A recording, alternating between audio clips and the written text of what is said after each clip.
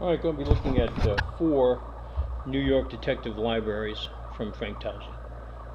Let's see, this is number 133 from 1885. A Tough Case, New York Detective.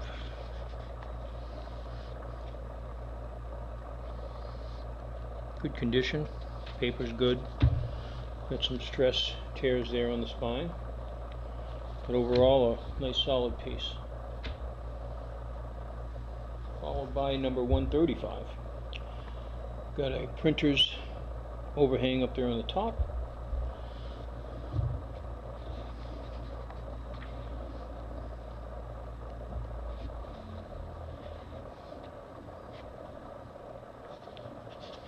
Ragged edges on the side again from printer's overreach there.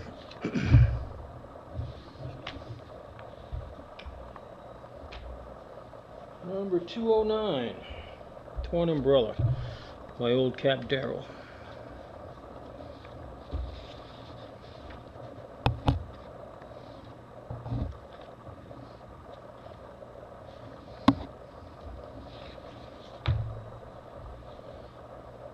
And lastly is number 25, Old Sphinx, Phantom Detective, Marlon Manley. It's got a torn page down there that's missing some of the print. Pages are white. I guess that's why the vermin took after him. Front page is detached. There's some foldovers here that I'll straighten out when I put it in there, but we do have missing pieces up there. These will be listed on our eBay site as well as our website, both of the same name, Dime Novel Hunter.